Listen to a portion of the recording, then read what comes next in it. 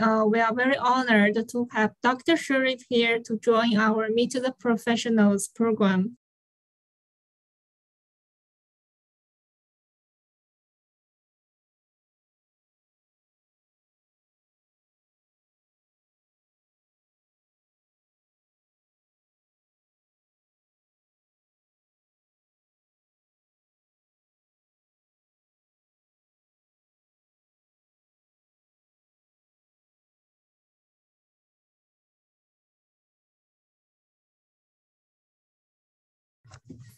Dr. Shareef, sometimes people have confusion about psychology and the psychiatry. So could you give us a brief overview of that? Sure, of course. That's a great question. So the two terms that people often get confused, like you mentioned, Lynn, are psychology and psychiatry. And the difference between the two is that psychology is the study of the mind, the study of human emotions, of human thought and human behavior. So psychology, think of it as everything that we normally do. It's normal human thought and behavior and why we act the way we do. Psychiatry, on the other hand, is everything that is abnormal, meaning this is something that is pathological. It's when we get sick and all of a sudden our thoughts, our feelings, our behavior is now different, and different in a way that is hurtful to us or harmful to us. It's something that doesn't feel right. It feels sort of like difficult, and we have difficulty adjusting to it. This is what we call psychiatry.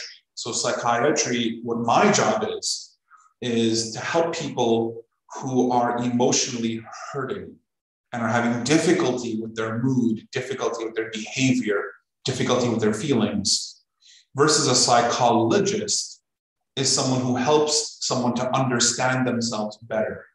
So I'm feeling all these emotions and feelings, but they're not necessarily bothering me. I'm just a little confused about them. So a psychologist can help you in that regard. I'm someone who is a doctor, and as a doctor, it's my job to help people who are feeling sick. So psychiatry is a study of those who are psychologically or emotionally or behaviorally sick. I hope that helps Lynn to like. So are there any misconceptions about being a psychiatrist? Oh yeah, quite a bit, a lot. So there's this feeling people have that psychiatrists are like the way we were back in like the 1800s, 1900s, that we're all like Sigmund Freud. We all like smoke pipes and you have like thick glasses and you lie down on a couch and I'm sitting there with a piece of paper and I'm saying, tell me how you feel. What do you think about this? Tell me about your dreams. I want to know. And then the person lying on the couch is sort of like, oh, you know, when I was a child, my mom and dad were upset with me and yelled at me. This is why I feel the way I do. You know, so people have this image in their head that this is what we do. This is what psychiatry is, because in the textbooks in history, that's what it looks like. And oftentimes people get very scared because if you look at history and you look at the way psychiatry used to be, old school psychiatry, there would be a lot of feelings and scariness that people would experience about folks that are locked up in like cold, dark rooms and like padded walls, and they're wearing like a straitjacket that like restrains them. And the doctors come and they like poke needles in people and like they poke their brain and they like give them electric shocks and they like, it's very scary when you think about that. And people tend to think, oh my God, that's what a psychiatrist does. You know, they're gonna lock me up, they're gonna like experiment on me, do like things to my brain. And what I'm here to tell you, Lynn, is that that is all in the past. We don't do any of that anymore. It's a very different field now. So my job is basically having patients come to my clinic and they tell me, Dr. Shareef, I'm feeling a lot of depression. I feel very sad. I feel very low. I feel like I'm having difficulty getting up out of bed in the morning. I have thoughts sometimes that I don't want to be alive anymore. And these are very scary thoughts for me. And I don't know how to handle these thoughts. Dr. Shareef, what would you do to help me? And then I would talk to patients. I would help them understand why their mind is working the way it is. What is depression? What does your depression look and feel like for you? And I would make recommendations. I think therapy would help you. Talking to someone about your emotions can help you. And I would prescribe medication. I think this specific medication will help your depression, or this specific medication will help your anxiety, and it'll help you feel more calm, feel more relaxed, feel more at ease. It'll make you feel happier. It'll make you feel better. So my job is to help people understand their emotions and their feelings, and then prescribe treatment for it. And treatment comes in two major forms. The first is therapy, like I mentioned, which is talking about what you're feeling. And the second is medication that I would then give, pills, to help people feel better. So that's my job. That's what I would do. So would you say that this is a solo job? Do you work with other doctors also to give patient treatment? Yes, absolutely. I work with a huge team to help patients. So first is my team, the team I work with. So my team consists of me. I'm the psychiatrist. I handle all the symptoms. I handle the medications, the treatment. I handle the patient care that they need. Then next to me is a therapist. And a therapist is someone that meets with my patients once a week. And they do therapy, talk therapy. So I handle medications. They handle the therapy. The next person I have on the team is a social worker. The social worker helps my patients with if they want to get a job, if they want to get housing, they want to move out of their house and move to another house, if they want to get food, like food stamps or like a food bank. And the social worker helps them to get connected to services that they may need for day-to-day living. And then the last team member that I have is a case manager. So a case manager is someone that helps the patient out with filling out applications, filling out paperwork, helping with taxes, helping with like getting them from place to place, arranging transportation, and helping them with little things throughout the day that they might need help with. So all of us together work as a team to help the patient out. Then there are other doctors that I work with, and this is separate from my team. So I have medical doctors that I work with. So I handle psychiatry, I handle their mental health. The other doctors handle their physical health. They check their heart, they check their lungs, they check their weight, they check like their arteries and veins, their cholesterol and everything. And those doctors and I work together. They handle the physical care, I handle the mental health care. And I need their help and they need my help. So we work collaboratively on helping our patient. Gotcha. So it's a teamwork. Teamwork that we have.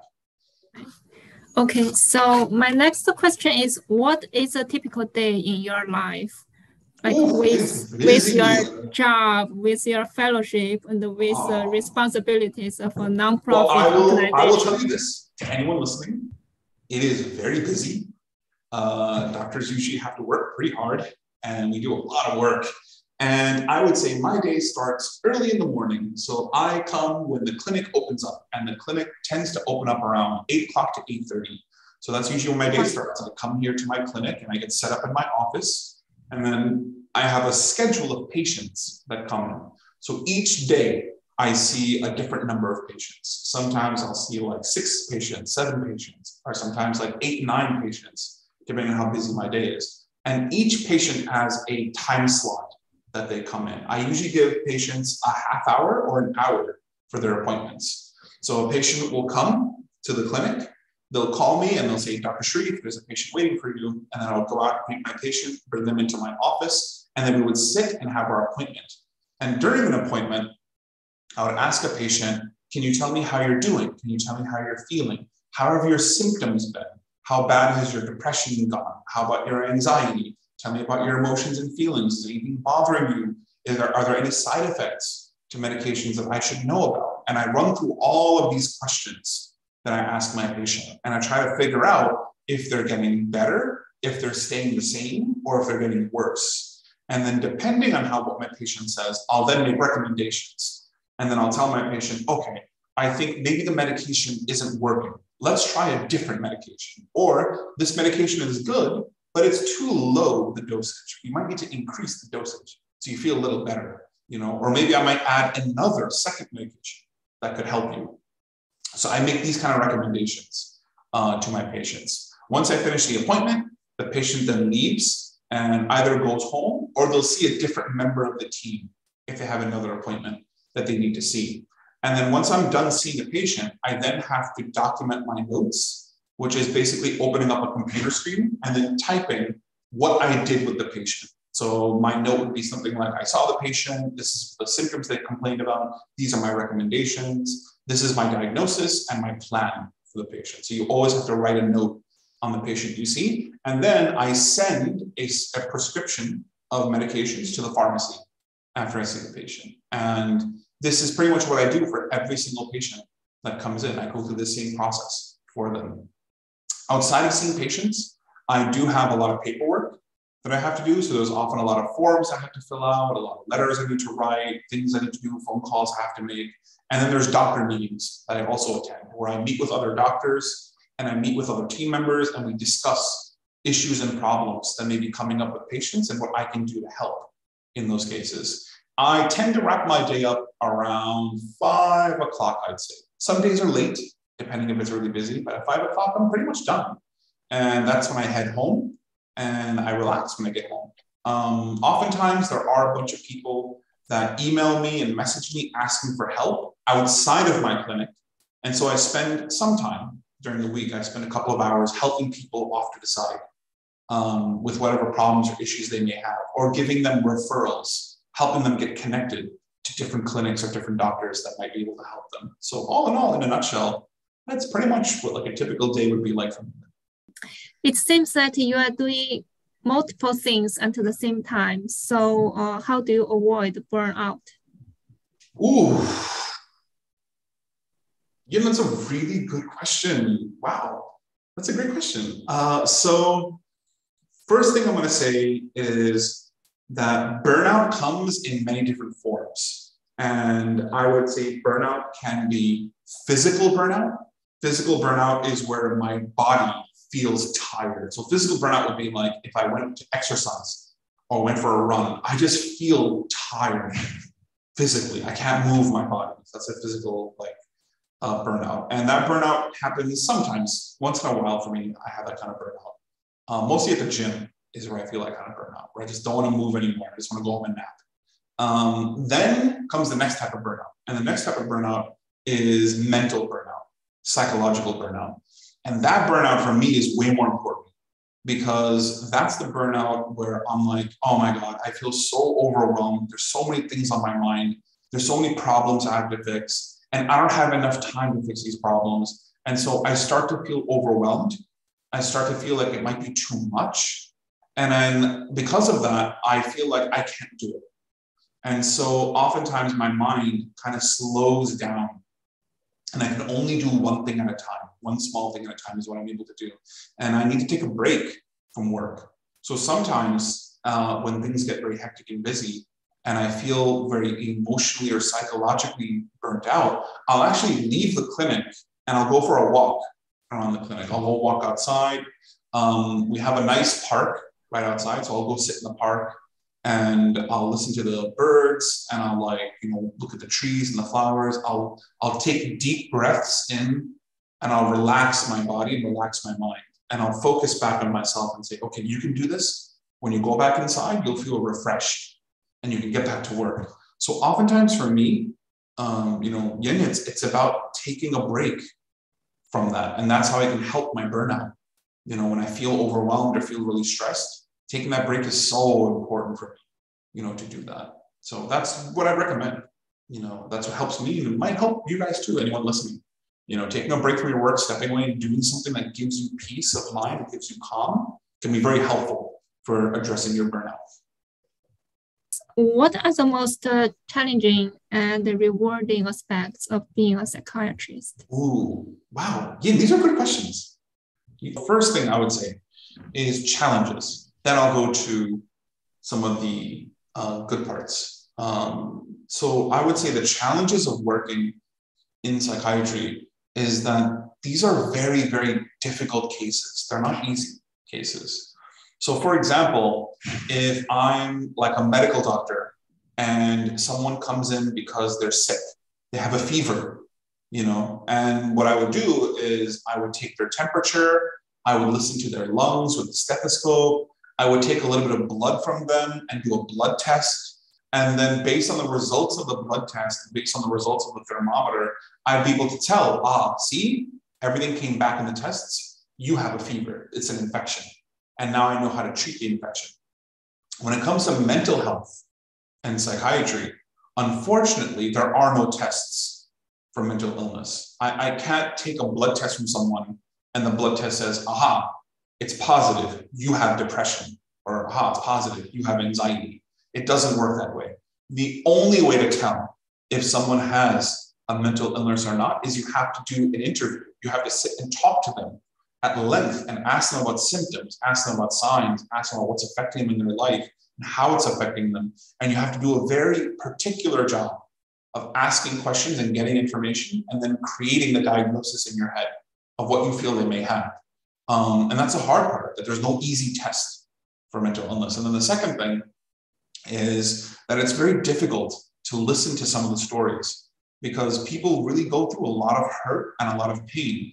And my job as a psychiatrist is to listen to people's pain and understand where their emotions are coming from and where their psychological scars are. And sometimes for me, it's a lot to deal with multiple people all telling me about their hurt and their pain and their emotions. Sometimes I feel very heavy. I feel like, this is a lot. I have to now deal with this too. I have to work through my own emotions as I'm dealing with this. So it can be difficult. It can be difficult to have to deal with that. And one of the last challenges, I would say, when it comes to being a psychiatrist is the treatment that for other doctors, if someone, say, for example, the example I gave, someone has an infection, they have a fever and they have an infection, they would prescribe antibiotics. And if you take antibiotics for just a week or 2 weeks, boom, you're done, you're fine. Infection is cleared, you're good to go. In mental illness, it doesn't work the same way, unfortunately. Oftentimes, I will give a medication like an antidepressant or like anti-anxiety, and the medication will take a very long time to take effect. Sometimes it'll take a month or even 2 months for a medication to finally start working, which is a very long time to be on a medication. And even when the medication works, you have to stay on the medication, oftentimes for half a year to over a year, you have to be on medication. So in psychiatry, it's a very slow process. It takes a lot of patience to work through the length of time it takes for someone to get better, So those are probably the major challenges I can think of for the field. And then you asked me again about what are some of the benefits of psychiatry, what makes me proud and happy to do the job that I do. And I would say one of the things that I love the most about psychiatry is helping people to feel better about themselves and feel better with their emotions. It's a very hard thing to do that. It's not easy at all to do that. So when you're able to do it, when you're able to help someone talk about their problems and talk about their issues and feel better, feel lighter, feel like they feel happier, they feel more secure, they feel more safe, they're able to connect emotionally to you and feel better about their emotions. It can be a very rewarding thing. It feels very rewarding for me to do that. And oftentimes, a lot of people don't understand mental illness. A lot of people feel scared about their emotions and feelings, and they don't feel like they can talk to anybody about that. And so when they come to me and when they open up to me, it feels really nice because oftentimes they tell me, like, Dr. Shareef, no one understands the way like you understand, or like no one really that gets me in my emotions the way you do, and I feel safe with you. I feel like I can open up to you, and it's a very comforting and warm feeling to make that kind of connection, with a patient. So that, I think, is probably one of the most, what keeps me going in this field, even though it's very stressful, it's difficult hours, and like it can be very heavy for me at times. every single time a patient gives me a smile and tells me they feel better, it feels great. That I think is probably the best thing about this. What personality types can do well in psychiatry? I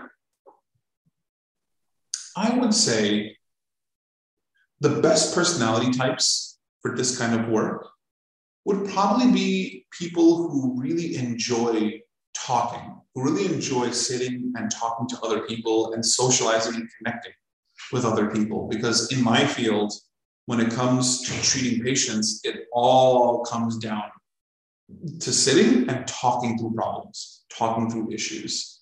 You can't just do something like a procedure and magically they feel better. It doesn't work that way. You have to talk things through.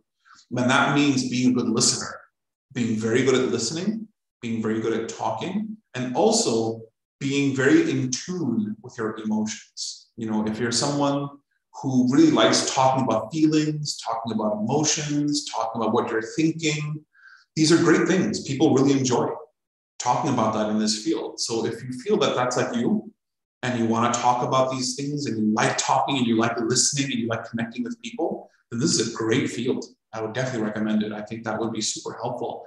And then the last thing that I think is very important for being in psychiatry is being very patient with this process because of how slow it is, because of how much time it takes to help someone feel better, to get someone through treatment. Oftentimes, if we're short-tempered or we get impatient and we feel very frustrated, this field can be very difficult then. You can feel very impatient about it. Why doesn't it work faster? Why can't they get better? How come we have to talk about everything? It's so slow. It takes so much time. It's difficult. It's not easy. And I can see a lot of folks feeling upset about our field and upset with how long it takes. So patience is very important, I would say. What was the real draw for you when you decided to pursue psychiatry? No, you're definitely right about that. I think, Yin, when I was in medical school, I knew I wanted to be a doctor. That's for sure. So I remember when I was in high school, I was like, no, I definitely want to do medicine. I definitely want to be a doctor. I want to help save people's lives. That's what I want to do. That's like my dream, is to do that. And I thought the best way to save someone's life is to be an emergency doctor, an ER doctor. Because if you watch all the TV shows and like watch on Netflix, and you always see like these crazy shows where the patient gets like helicoptered in and on the stretcher, and the doctor's like, oh my God, prep the OR. This patient's like going into like, you know, cardiac shock, and we need to save their life. And they press the two electric things on their chest. And, you know, it's so dramatic watching this. And you're thinking to yourself, wow, like I want to do that. Like that looks super cool. Like that's the kind of doctor that like saves a patient's life when they're about to die. So that's what I wanted to do. I wanted to be an ER doctor. And in medical school, this was, I think, midway through. I was like partially through medical school. Two good friends of mine in medical school, two colleagues of mine, unfortunately suffered from depression. They were feeling really, really low. They were suffering from a lot of symptoms, and they were feeling suicidal. And the two of them, at different points through the year, the two of them attempted suicide. They tried to kill themselves. And thankfully, and I'm very grateful for this, you know, they survived. They survived their attempt. And I remember how important it was in that moment that I felt, you know, if I want to save someone's life, I don't need like this multi-million-dollar, like huge emergency room apparatus and $1 million MRI machines, CT scans, and all this technicality and everything, and helicopters coming in and all that. Like, if you want to save someone's life, sometimes all it takes is just a heart-to-heart conversation, and you can save someone's life. You can help pull them back from their depression just by connecting with them, just by talking with them, making them feel loved, making them feel cared for, making them feel supported. And I decided to switch what I want to do. And I instead went into psychiatry. And ever since then, I've dedicated myself to helping other people with their emotions and their mind and their behavior, to help them feel better and to help them from themselves, meaning having thoughts about hurting themselves or thoughts about dying or thoughts of suicide, helping to save them from that. And this is, to me, what I dedicate myself to. That's how I save lives. Okay. Would you choose the same career path or change anything about how you did this? I would definitely choose the same career path. I would definitely do psychiatry, but I don't like the way the medical field itself is. And I think what I mean by that is this is a very, very long process. We're talking 4 years of high school. After graduating high school, you then do 4 years of pre-med in college. After you finish 4 years of pre-med in college, you then apply to medical school, and it's 4 years of medical school. Then after finishing 4 years of medical school, you then do 4 years of residency. Then after 4 years of residency, I'm then doing a 1-year fellowship. And then finally, after high school, after med school, after residency, after fellowship, you finally become a doctor. And this is such a long process to go through. And if there's one thing I do not want to do again, for sure, I do not want to go through this long process over again. I would not do that. But for me, I like the end result of it. I love that I'm a doctor and a psychiatrist. I just think, Ian, it's very painful and long going through the process to become. How should high school students prepare for a career like psychiatry? So it's a bit tough because, like I mentioned before, it's a very long pathway. Right. Again, to make it to this state that I'm in. And what I recommend is, if you are in high school, one of the most important things you can do to help yourself is to volunteer at your hospital, which may be tough because I know COVID might restrict some volunteering, but you can always volunteer to help at your local hospital, or you can we call it shadowing. You can shadow a doctor that works at a clinic. And shadowing entails you showing up at the doctor's workplace and then following the doctor and sitting with the doctor as they do their work. So you can get a better idea of what it is a doctor does and how a doctor works through their day and how they see patients and like how they make decisions on treatment. And it can be very exciting for you to do that. So I can definitely recommend volunteering. I'd recommend shadowing. And I'd also recommend doing an internship, a clinical internship. So an internship could be working at like a psychologist's office, or working at like a mental health clinic, or working for a hotline, like a suicide prevention hotline or a mental health crisis hotline. These are all excellent things that I recommend for high schoolers and also for college students to help prepare themselves for working in the field of psychiatry. I'd also recommend psychology. So if you're in high school, taking AP psychology can be a great start to building up your knowledge base for the field. You don't necessarily need to, it's not a requirement, but it can be very helpful to do that. And then of course in college, if you want to explore psychology more thoroughly, you can major in psychology and then get your bachelor's in psychology. But again, it's not necessary to do that. You don't have to do this in order to get into medical school. You can pick any major you want and get into medical school. But psychology can be helpful if you're looking to get into psychiatry for that. What are big subspecialties in psychiatry? Sure. So there's multiple subspecialties that are in psychiatry. So for me, I did my residency in general adult psychiatry. So every single psychiatrist, no matter what they do and subspecializing, every psychiatrist will always finish general adult psychiatry. So all of us become certified in adult psychiatry. Now, if you want to do something more special than that, this is where you would do a fellowship. So a fellowship after residency helps you to specialize. So that's what a fellowship's purpose is. You can always graduate residency and just be a regular psychiatrist, a general psychiatrist. No one has to subspecialize if they don't want to.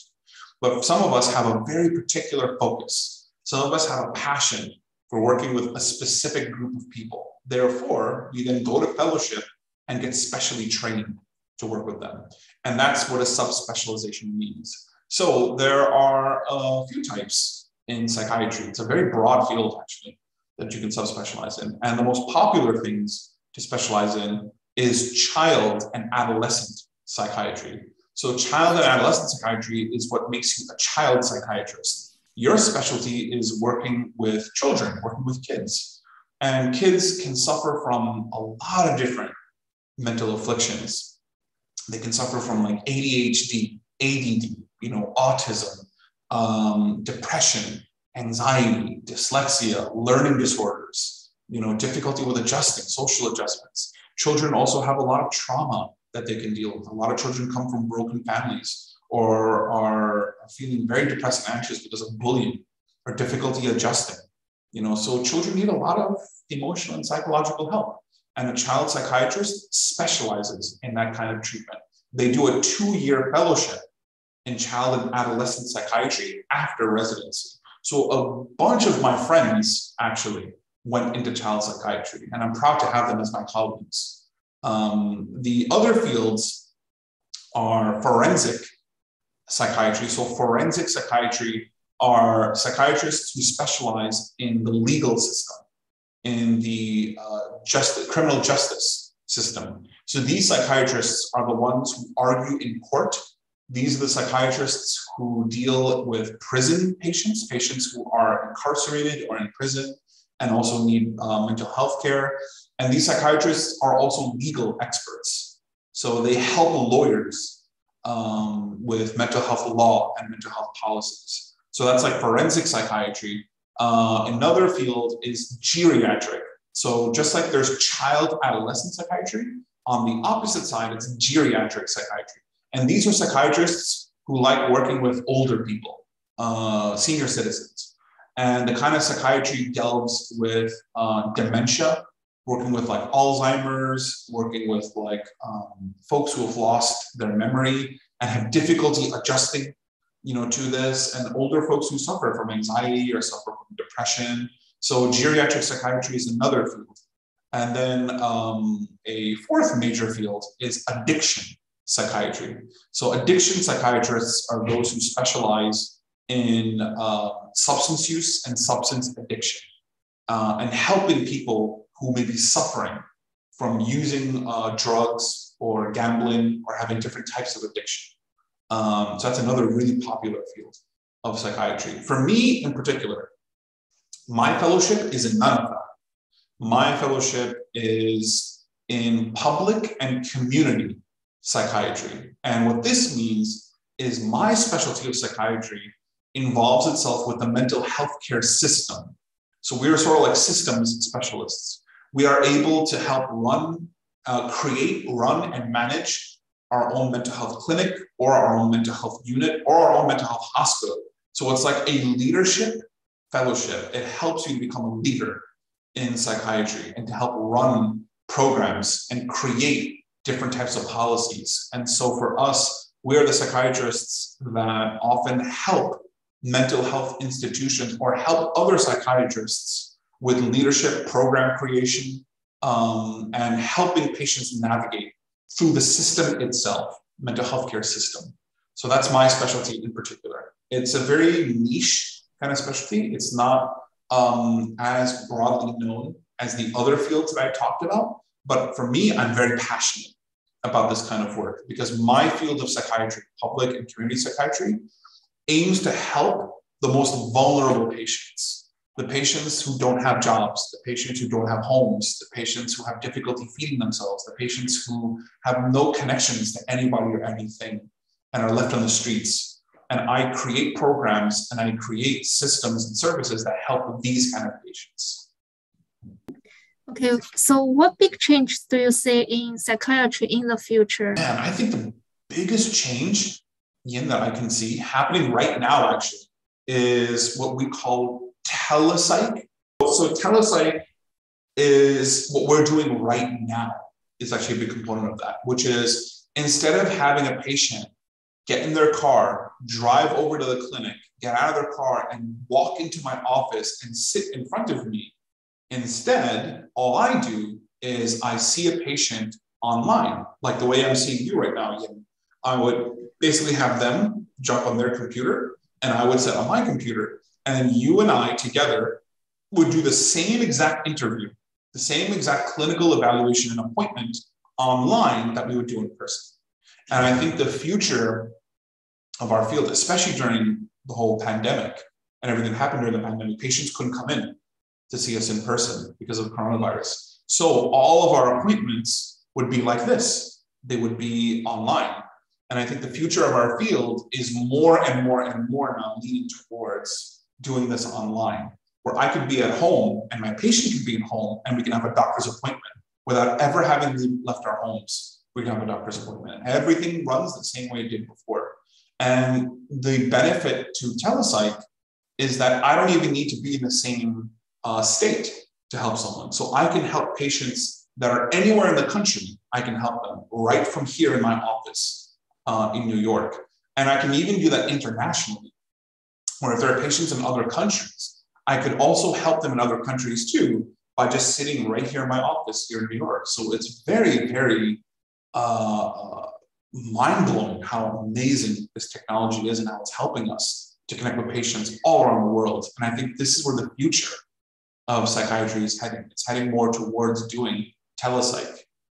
It is nice and convenient. There's a convenience, of course, of doing this online over telepsych, but there's a lot that's missing, I think, than doing things in person. Me personally, I enjoy having appointments in person. I like that better, actually. Because when a patient comes in and sits in my office, you get to see everything. You get to see what they're wearing. You get to see how they're taking care of themselves. You get to have them in front of you, little small things that they do, like shifting in their chair or like shaking their leg or like feeling anxious, like you look jittery, little things like that you can pick up on and you can catch and you can ask them about that you would not be able to ask online, that you would not be able to ask over telepsych. And the other important thing is that you're bringing a patient out of their home and into your office. And that's a different thing for a patient that may be at home. Because if a patient's at home, they might have family members there. They might not be able to get privacy. They might have difficult problems or issues at home. And they have a hard time talking to me if that's the case. So it might add a lot of difficulty to a patient to have you do this online. Convenient, yes, but still difficult. And there are some patients that just want to see their doctor in person. They want to be there and have their doctor see them. I can take blood pressure, I can take their temperature, I can actually perform a clinical examine them that I won't be able to do online. So there's a lot of benefits of coming in person as opposed to doing things online. So it's a give and take, it's a trade-off, I think, for that. So how is artificial intelligence AI used in psychiatry? So I don't know exactly. This is a bit beyond my expertise, Yin, but I'll try my best to answer. And I think my understanding is that the field of AI, artificial intelligence, I think is growing. And it's expanded far beyond when I first started in high school and in college. And I believe that a lot of the programming for AI will help to advance our field in terms of human psychology. I know that there's a lot of research going into making AI more human, making AI make human decisions, and having computer programs that have a certain psychology to them or understand human psychology in these programs. And I think AI is going to have huge breakthroughs in the future. I don't know what applications they have now, to be honest. I'm not really sure what AI would do or how AI would apply to psychiatry, but I do know that artificial intelligence is changing just the field of medicine in general. And I know that a lot of computer systems now are able to, you can put in symptoms and the computer will then generate diagnoses and generate treatment recommendations. It's powerful what computers are able to do. However, when it comes to psychiatry, I don't think AI is able to have the same effect on psychiatry, because unlike the other fields of medicine, where a simple blood test for blood values can give you a diagnosis, in psychiatry, it doesn't work that way. There has to be a human-human interaction with someone in order to come to a diagnosis and be able to give proper treatment. There has to be, which means it's very difficult for you to automate this process or make this a computer-based process. It's very difficult to do that in psychiatry. So I don't see AI making that much headway into psychiatry as it would in other fields of medicine. Okay. What advice would you give teens on how to manage anxiety and the pressure better? Ooh, that's a really good question. So first thing I'm going to say, which is super important, is if you are ever experiencing an emotional crisis or having so much difficulty handling your emotions that it's just you feel like no one understands you, no one gets you, and you're not able to find help, and you feel alone, and you feel inside you can't handle it, it's very, very important to talk about this. It's very important to open up, and it's very important to seek help for it, and not handle your emotions alone. So in high school, I know that every single high school usually has student counseling services. And the first thing I recommend is actually getting connected to student counseling service in your high school. There tends to be either a social worker or a therapist that each school has on staff. And if your school doesn't have a social worker or a therapist for student counseling services, then your school can help to connect you to those services outside the school, if need be. But I would say this is probably the first thing that I'm going to emphasize, which is get help, seek help for that. I, as a psychiatrist, I'm a doctor and I give therapy to other people, but I see my own therapist. I actually have a therapist that I see, and I go for my regular appointments, and I'm able to talk about my thoughts and talk about my emotions and feelings, and it helps me. It really helps me. So there's no shame. There's no stigma. It doesn't make you a weak person to seek help from somebody for this. It's actually quite normal to seek help from a counselor and seek help from a therapist. So that's the first thing I'm going to recommend. And then the second thing I would recommend is to engage in what we call self-care. Self-care. Self-care is not just taking care of your body, it's taking care of your mind. And the way self-care works is when you recognize that you're stressed out, you recognize that you may be feeling anxious or very worried or very scared, it's important to take a step back and work through your emotions, work through your thoughts. For some teenagers, I know that they like writing things down. They like journaling and writing. So my recommendation would be to get yourself like a book, get yourself like a small thing that you can open up every single day and write your thoughts and emotions in it, what you're thinking, what you're feeling, why you feel this way, what kind of things are bothering you and affecting you. It helps to write it out. Other people use singing. Other people use music. Other people have gaming, where they play video games to help relieve stress and relieve tension and relieve their emotions. But every single person has a different means of expression. The most important thing above all else is whether you are writing, whether you are playing sports or exercising, or whether you're gaming or whatever it is you're doing, socializing. The point of it is that you take your inner thoughts and emotions, whatever you're thinking and whatever you're feeling inside, and you get them out, you express them. And that's the most important key to managing your mental health, is making sure that whatever's inside of you doesn't stay inside of you. Because the longer and longer something stays inside of you, the heavier it becomes and the more difficult it is to bear that burden. And then oftentimes, when your thoughts and your emotions feel so heavy that you can't carry them anymore, this is what leads sometimes to having an anxiety attack or having an emotional breakdown. And it can be a very scary thing to experience that. So my two recommendations, first and foremost, are to seek professional help. Talk to your school counselor or school therapist, or talk to your parents and see if you can get set up with a counselor or therapist if your parents are open to the conversation. I know a lot of families, parents are not open to this conversation, and that's okay if they're not. You should still seek help for yourself either way. And your school is a great place to start for that. Excellent place to start for that, because those services are already available for you. And then the second thing I recommend, of course, is self-care.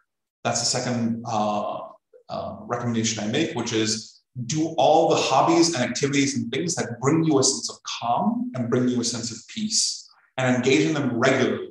Not only when you need it, but regularly every single day. Do a small thing for yourself to take care of your mental health. So that would be my, in a nutshell, like my brief recommendation that I would make. Would you give to those parents? So it's tough. I mean, how to help their kids to open up. Got it. So it's difficult. I think a lot of parents have difficulty understanding their kids. And because of that, a lot of kids don't feel comfortable opening up to their parents. They feel that their parents will get upset at them, or their parents will judge them, or their parents will punish them if they have these kind of thoughts. And for some parents, they are like that. And because their parents are responding that way, it becomes very difficult for a son or daughter, a child, to then open up to their parents. Oftentimes they don't want to open up because, mom and dad they don't understand. They don't get it, or like whenever I try to open up, they shut down the conversation or they dismiss the conversation. They tell me, oh, that's no big deal. Don't worry about that. It doesn't mean anything. Focus on your grades. Focus on your school. Focus on studying. This stuff isn't important. So there's a feeling of dismissal that they may feel from their parents. And my advice to parents with regards to your children is you need to create a safe, open space to talk about this with your kids, to let your kids know that you're there for them and you're willing to listen. This is really crucial to know. You're willing to listen to what they're saying and what they're thinking, what they're feeling, and validating those thoughts and feelings and emotions that they have. And one of the ways that you can do this is by being open yourself about your emotions, which means instead of being angry at your kid and yelling and shouting at your kid, sitting your child down and telling your child, I feel frustrated. I feel upset about this. And let me tell you why I feel this way. It's because you said or did this, and this is how I feel in reaction to that. I don't want to feel this way. I want to feel a different type of way, but that's why I want to discuss my emotions with you. This is what I'm thinking and feeling. Can you tell me what you're thinking and feeling? Having this conversation is a lot more adult, a lot more mature, and a lot more respectful than simply just yelling or shouting at your child, because then the only thing your child picks up is that you have a temper and they don't want to cross your temper. They don't want to get you upset. Therefore, they're not going to have conversation with you. They're not going to open up to you because they see that you don't handle your own emotions well in that case. So it's important to, one, be a role model for your children, and that requires a difficult conversation about opening up about your own emotions. And then two, the recommendation I also have is to create a safe space for your child. Be open, be welcoming, and listen to your child when they speak. Give them that respect that you demand of them of listening. And then once you've heard them out, tell them how you feel and what you think, and make this a conversation, a dialogue between you and them, rather than a command that you're giving, that you have to do this or you need to do that. And that's a few things I can recommend to parents to help bridge the conversation with their children. Ask the questions, what advice would you give teens who want to be a psychiatrist? Well, it's going to be rough to go through all this, but if you have the heart for it and you really have a passion for becoming a physician and working in the mental health care field, then excellent, more power to you to do that. And I would recommend getting started early with building your resume in high school, with getting clinical experience, volunteer experience, internship experience, like I mentioned before in the question that Yin asked me. And then in college, expanding on that, getting more clinical experience, doing clinical research, getting yourself involved in pre-med organizations, doing a lot of volunteer work at health clinics and hospitals. And then from there, applying to medical school. And in medical school, focusing on psychiatry in particular, rotations in psychiatry and electives in psychiatry. And then from there, applying to residency and then getting into residency. It's a very long and grueling process. So if you're passionate about mental health, but don't want to go down the route of being a psychiatrist, and that is perfectly acceptable. I completely understand not wanting to spend like the first third of your life trying to like become a professional. Then there are plenty of other alternatives that you can have. So a PA, for example, a psychiatric physician's assistant, a psych PA, or a nurse practitioner, NP, psychiatric nurse or a psychiatric nurse practitioner.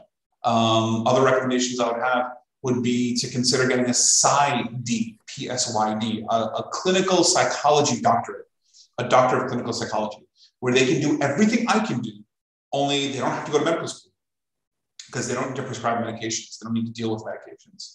They simply offer high-level, very intensive therapy and psychological testing and diagnosis. It's excellent work that a PsyD can do. If you're interested in giving therapy, giving counseling and therapy and becoming a therapist, then there are plenty of master's programs that you can do right out of college. Like, for example, an LMHC, a licensed mental health counselor. So that's a great option for someone who wants to do mental health work and wants to be a therapist, but doesn't want to go down the track that I went down with all the time and money that's required to become a psychiatrist. So plenty of options for people to consider in the mental health field without going down the route of psychiatry. And I would definitely encourage everyone to look into those options for themselves. Dr. Shareef, thank you so much for your time.